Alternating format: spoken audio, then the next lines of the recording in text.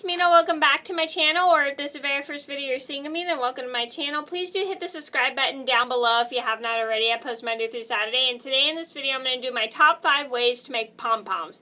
Now, pom-poms are fun to make, but pom-poms are cute for like a decoration for like your scarf or your hat or anything you want to add to it, but they are kind of a pain in the butt to make.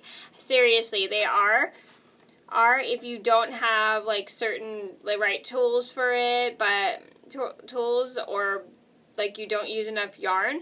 But here's some ways I found to make pom-poms, and some of them I don't like, but these are like the best ways that I could think of, because these are the ways I used to use to make pom-poms.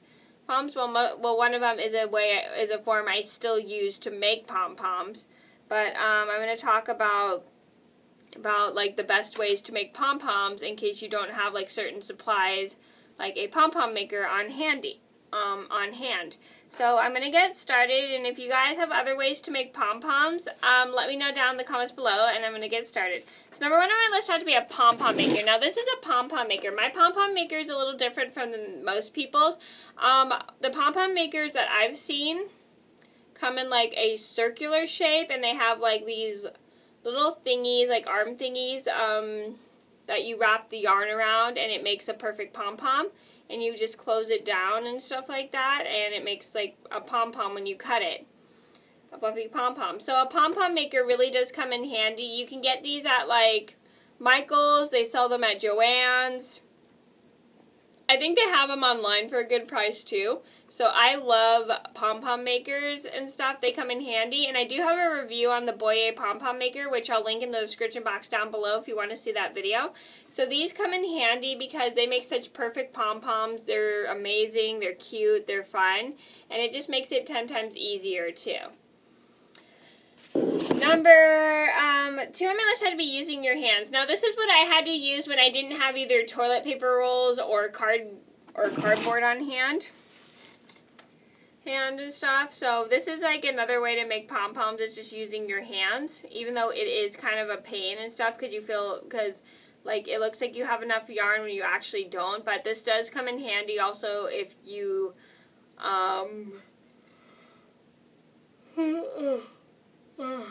are very patient, because it does take quite a while to do. And it is a pretty handy way to make a pom-pom if you don't have certain supplies to make a pom-pom on hand. And it helps really, really well, and it works fairly well. It's not my favorite way to make a pom-pom, but it still pretty much works. Number 3 on my list would have to be using a piece of cardboard. So basically, if you cut like a piece of cardboard, like a certain size, like let's say like 4 or 5 inches, you just wrap it around as much as you can until it's like nice and thick, and then you just carefully slide it off when you're finished, and then you tie a piece of yarn in the middle and just cut. So it's really easy. I actually saw someone do it on YouTube, and that was like a pretty interesting way to make pom-poms and stuff like that. So I thought that was pretty cool, like how she used like just a piece of like 4 inches of cardboard just to use a pom-pom maker, even though I hate using cardboard to make pom-poms because it doesn't work for me and stuff. But this just comes in handy just in case you don't have a pom-pom maker.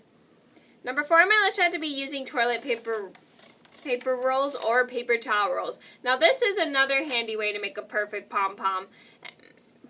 This like really helps because it helps your pom-pom to be nice and full, and then you just like wrap it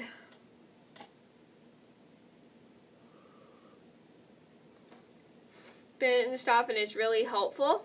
You just wrap it around the toilet paper rolls, and then you just cut,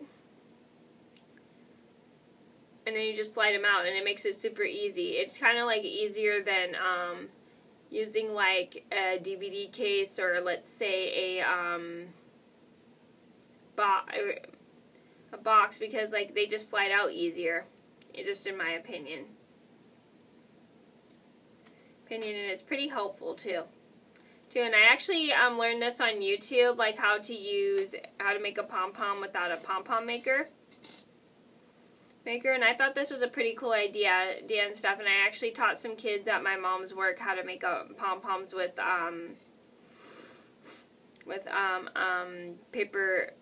toilet paper rolls, and it's really it really does come in handy, and it makes pretty much a perfect pom pom, just like a perfect pom pom maker would. The only downfall, it's really hard to find toilet paper rolls. Number 5 on my list, you have to be using your fingers. Now this also comes in handy if you don't have any other supplies to make a pom-pom. Even though it is kind of a pain, it's pretty much helpful because then you can wrap it like a lot around your hand, and then you know how much to wrap and stuff like that. And this just comes in handy in case you're making a tiny pom-pom if you don't have a tiny pom-pom maker. Even though it is a little bit of a pain, this is just another way to make a pom-pom if you don't have a pom-pom maker, because it pretty much helps and stuff like that. Because if you just wrap it randomly around nothing, it's going to turn out really weird and ugly. Trust me, been there, done that, never want to go back. Okay, so those are my top 5 ways to make pom-poms. I hope you guys enjoyed the video. Thank you so much for watching. Please do like and subscribe if you haven't already. I post Monday through Saturday, and I'll see you in another video soon. Bye!